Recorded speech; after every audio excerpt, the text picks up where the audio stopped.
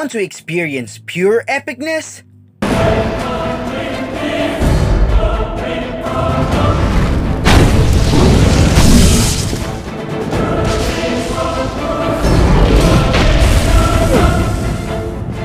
See that? That's how you do epic fun.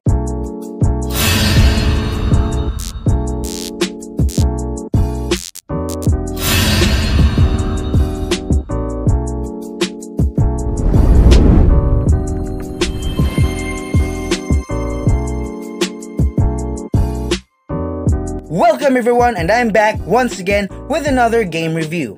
And this time, it's for an epic hack and slash fantasy adventure game from Gameloft, Wild Blood. But before that, make sure to subscribe to this channel and hit that notification bell to be notified on my latest videos. Wild Blood is a 2012 fantasy hack and slash mobile game from the guys who brought you classics such as Modern Combat 4 Zero Hour, Asphalt 8 Airborne, and Nova 3. It is powered by the Unreal Engine that gives the players a sight to behold in terms of visuals. First of all, let's talk about the story and gameplay. After all, this is a sort of an open world adventure game. The story is all about Lancelot trying to save Albion from the wrath brought upon by King Arthur, who made a deal with Morgana because of Arthur's anger with Lancelot having an affair with his queen Guinevere. I don't even know if that's PG! I know, it's really fucked, and sometimes makes you question who to root for. Arthur, who was angered by Lancelot's betrayal and affair, or Lancelot, who is a noble soldier but can't be said about his hots for Arthur's queen. So I'll say the story is wild and silly. The gameplay is solid though, with different maps, enemies, bosses, weapons, etc. to get your hands on.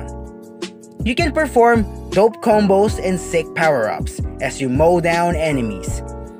The battles are intense, but can be repetitive and frustrating at times, especially with some puzzle sections that becomes tedious as you go on with the game.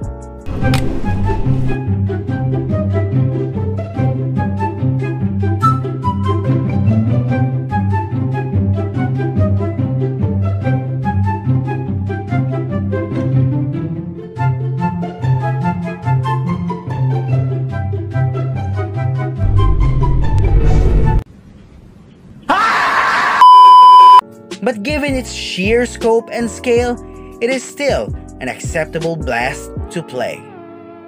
Now, let's talk about the controls and features. All I can say is, the controls are fine for the most part. They work, but sometimes, they feel so clunky and delayed in response. It can also be really cumbersome while doing combos and, more importantly, dodges.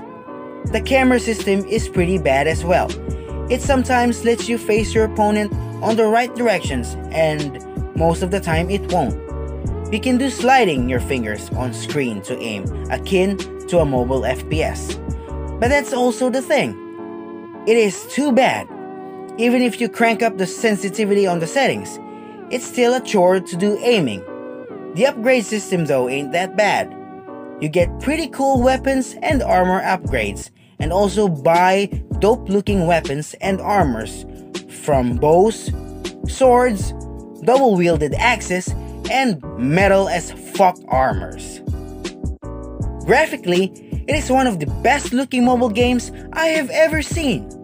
It is powered by the Unreal Engine 3 graphics engine, featuring surprisingly good particle effects, detailed textures, and jaw-dropping fantastical backdrops that pops and is full of life. You'll find yourself to stop and stare at the game's visuals, most especially its cutscenes. In terms of performance, it is also good, running at a smooth 60 FPS, depending on the mod you choose. Because sadly, this game isn't available on the App Store and the Play Store, and if you're on Android, you can always rely on mods.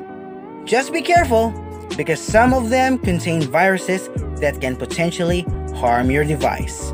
Overall, The game is quite fun and challenging, and is suitably lengthy for a mobile setting, despite its flaws. It is a wild and visually stunning game that is a hit or miss on some parts. I give this one an 8 out of 10.